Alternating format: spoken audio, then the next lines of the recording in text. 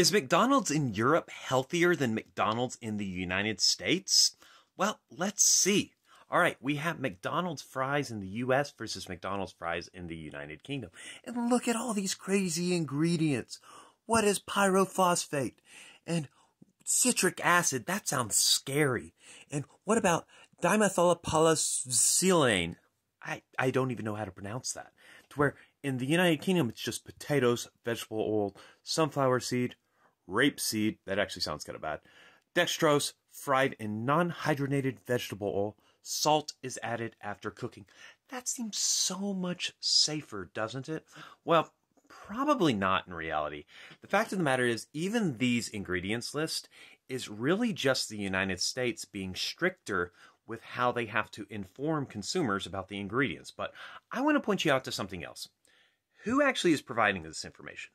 Food Babe. Who is Food Babe?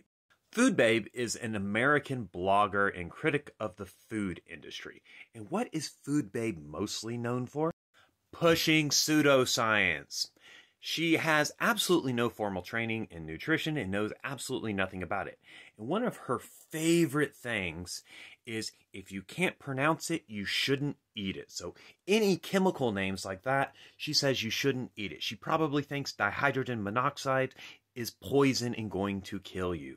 But if you know what dihydrogen monoxide is, you know why her fear of chemical names is really, really dumb. But is food in Europe healthier and safer than it is in the United States of America? How do we tell about this? Well, I've got one way to measure it. The Global Food Security Index goes through many different metrics for food access, health, safety, affordability, and many other things. And we can compare it to USA versus European countries. Okay, so in overall score, USA's 13th. It's behind a lot of European countries. Well, wait a minute. We actually have a row here for quality and safety, and the United States actually scores very, very high. We have an 88.8. In fact, in this right here, the only country that actually scores higher in safety is Canada and Denmark, which ranks below us in overall. Now, what does this mean? It means that American food quality and safety is among the best in the world. Now, we do fall short in a few other categories, but food safety is not one of them. And let's look at some of the lower ranked countries as well. So for starters, even in the overall metric, like we're ahead of Denmark, Czech Republic, Belgium, Germany, Spain, Poland, Italy, several different European countries. So overall, United States food quality and everything else is actually pretty darn high. It's among the best in the world. We're not the best at everything, of course, and that's okay. We don't have to be the best at everything. But are there differences in how Europe regulates their food and how America regulates their food? Of course there is, but you're probably not going to like this. The US probably has a more scientific and evidence-based approach for their food regulation. We look at foods and we ask, what is the scientific probability of this causing health concerns for Americans? And they regulate based on that, where Europe doesn't always do it that way. For example, they often ban things like GMOs, genetically modified organisms, which have been proven time and time again to not actually be dangerous.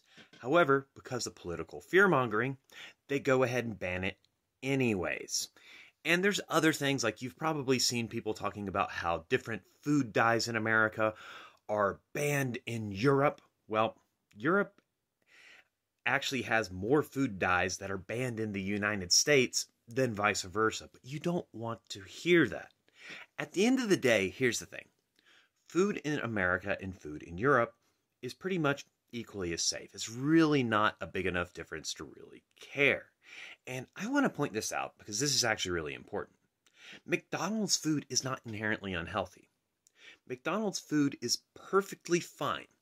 Like most foods, in moderation, McDonald's is perfectly fine and is not going to cause you any health problems.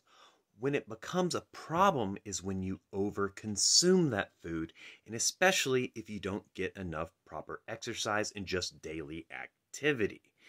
And you can eat McDonald's and be perfectly healthy.